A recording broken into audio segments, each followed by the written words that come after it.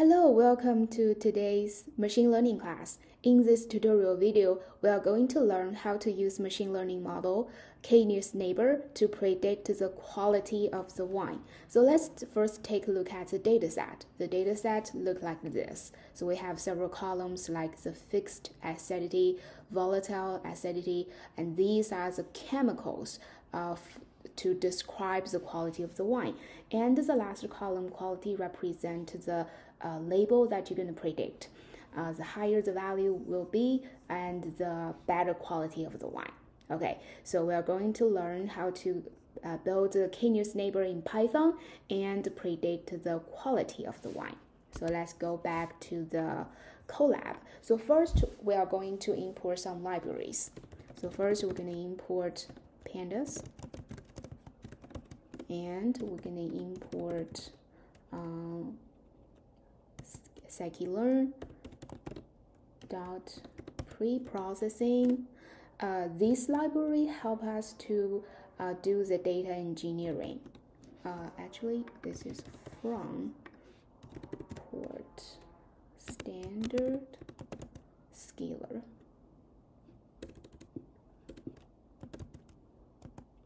Okay, we're going to standardize those features or normalize these features.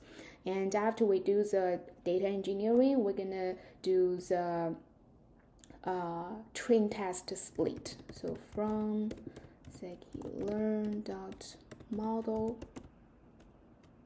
selection, import train test split. So these library help us to split the training test and the testing data set.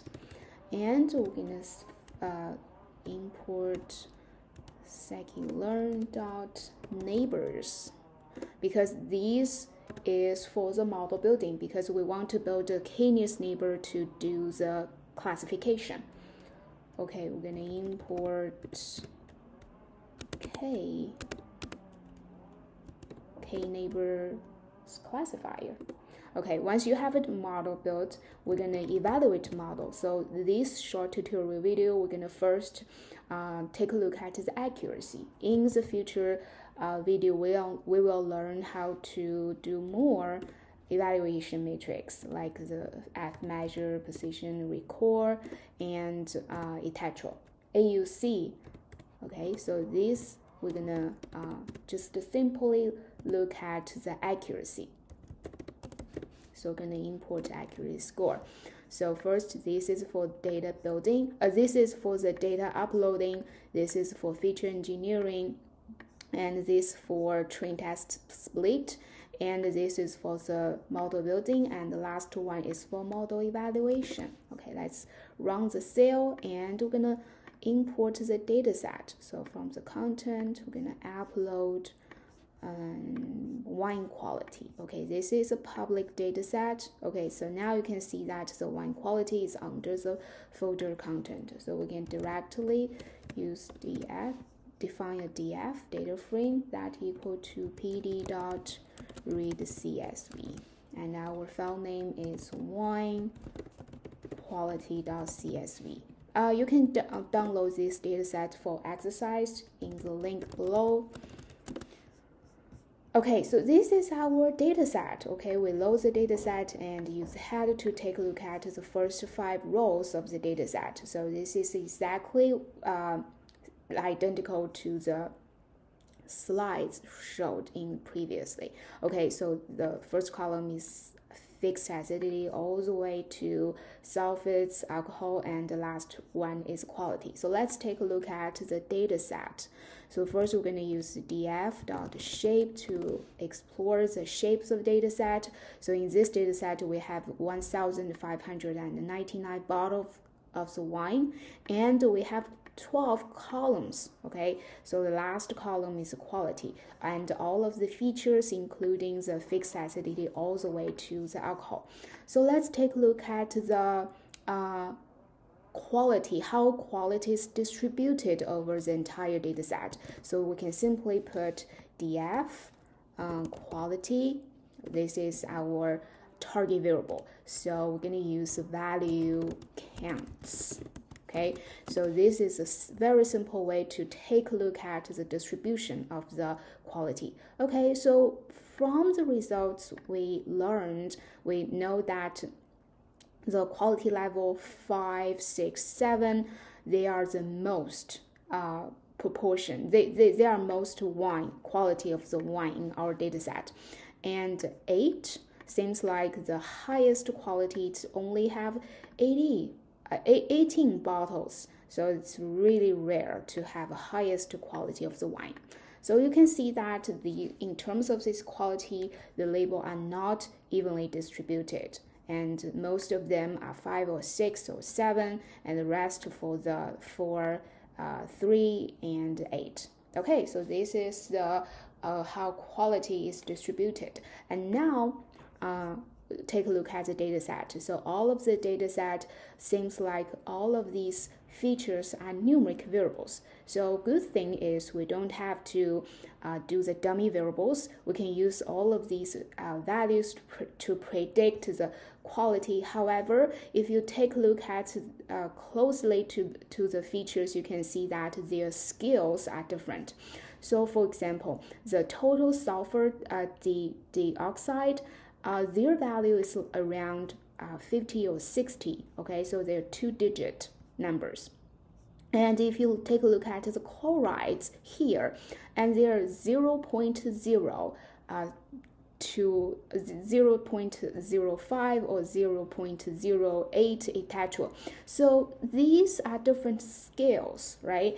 And if you feed all of these variables, all of these values to the machine learning model, and the machine learning model will, driven to those variables like they have the highest value. So we don't want that happen. The simple way to solve this issue is that we want to put all of these features into the same page. We want to let all of these numbers in the data set to be the same scale.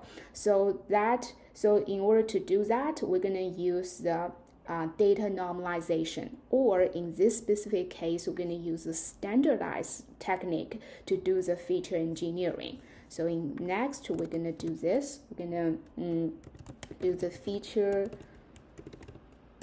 engineering. Specifically, we're going to standardize all the features. And all the features, I mean, from the fixed acidity all the way to alcohol. So let's see how we do this. First, we're going to define scalar,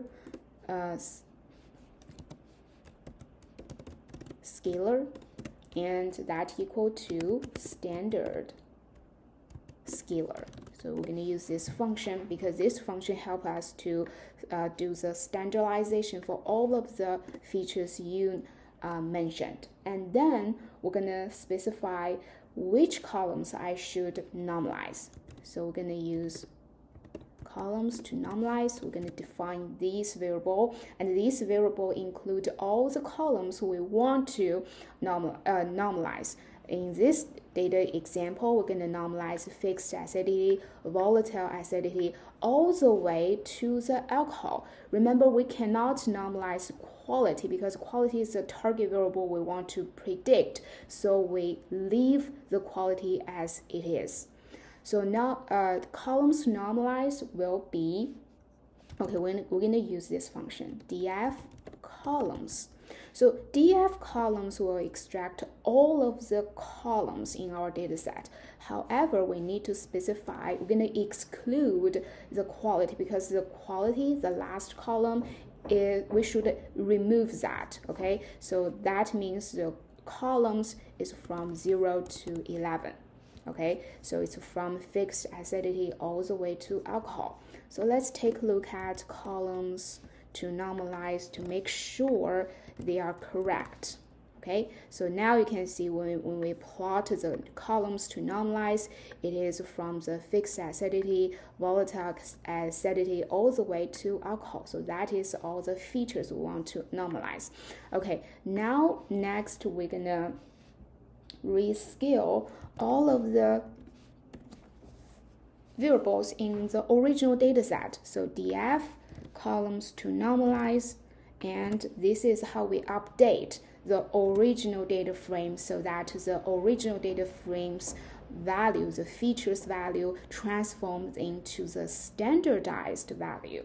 Okay, so we're going to use scalar. This is what we defined in the previous function, scalar dot fit transform, and inside of that we're going to copy the column we want to update it from. Okay, so this is how we do the data normalization for the column so that we want to normalize. Okay, next we're going to take a look at the data set. Okay, once you run the df head, it will be the data frame that you updated from the original version.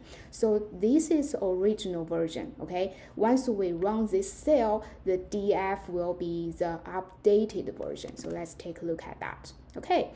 So it works, right? The df now is, you can see that all of the variables, feature variables are standardized, and these values are projected into the same scale or same page, okay? However, the quality, the last column, the target variable is not changed. Okay, so this so far so good. We are ready for extract the features and the label. Okay, so next we're gonna set up features and label. Why? Because feature and label we will further use those two components to split the data into training and testing. Okay, so features will be df. Remember here, the df is updated version. This is this data frame. Okay, df.ilog. We're gonna select all of the rows and the columns from fixed acidity to the alcohol. So this is the features. If you want to double check whether the features is correct, you're gonna use the features.head. Okay, so seems like it is correct from the fixed acidity all the way to alcohol. Okay, so let's remove this one, and further we're going to extract the label. We're going to use df.ilog, and we're going to use same colon here and -1. -1 represents the last column. Okay, and if you take a look at the label, you can use head as well. So this is the last column. Okay, so this is how we set up the features and the label. And now we are going to do the next step. We're gonna split the data.